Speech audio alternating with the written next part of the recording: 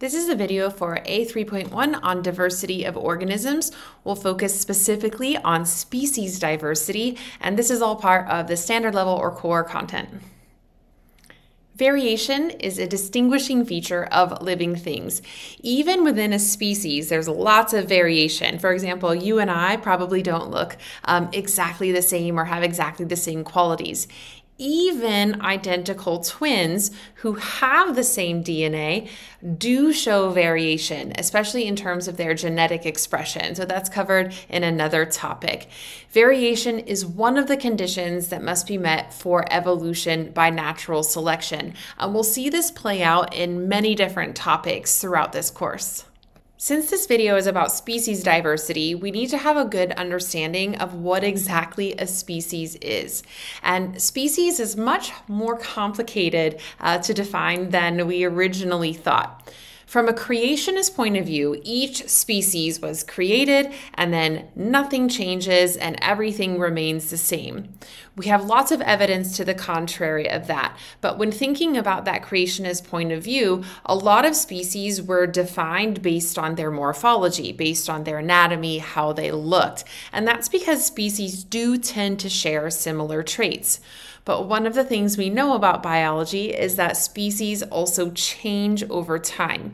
So defining them by just how they look right now might not be the most reliable way to do that. Now, what you're going to notice is that each species has a unique binomial name.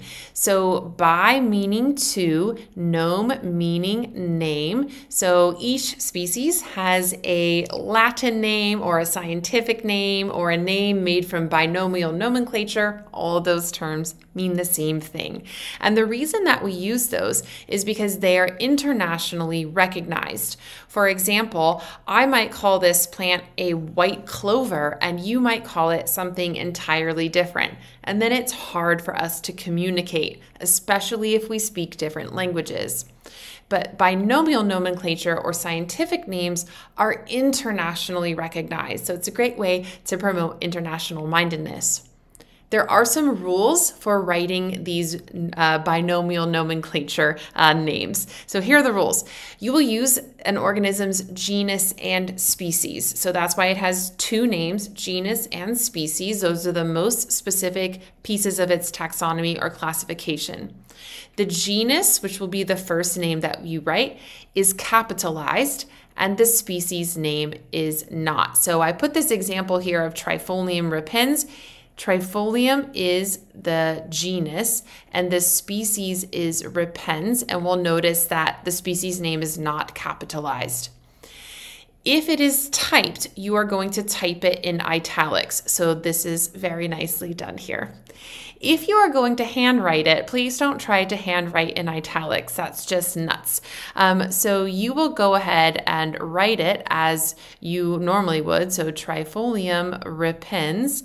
But instead of putting it in italics, you will underline it. So handwritten species names, yes, even on your exams, should be written properly, and that means underlined.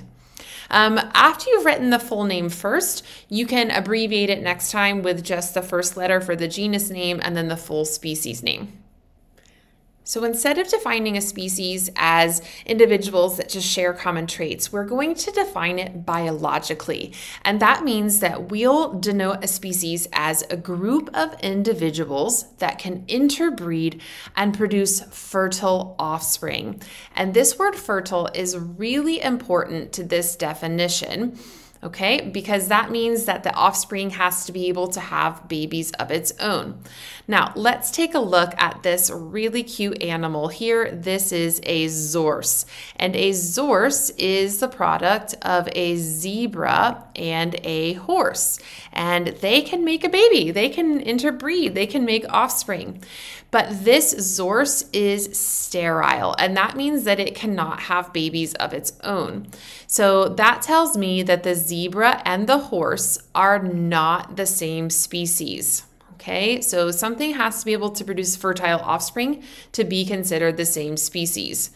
Now, there are exceptions here, and it's really not a perfect system using this definition of species as it is. And one of those problems is that it's very, very hard to tell the exact point in time when those species can no longer interbreed. Okay, so let's define another word here.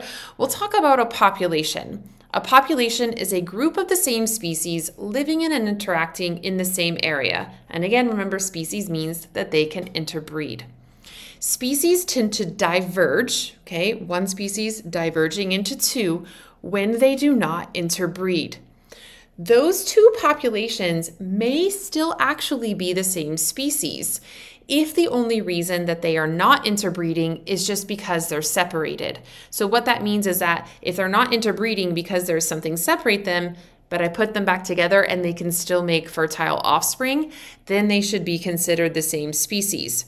But if I leave them separated over long periods of time, it's likely that they are going to evolve in different directions due to the differences in their environment. Now, this is very gradual. So again, it's difficult to decide when exactly those species are separate. And so you can start to see here some of the holes in this definition that we have for a species.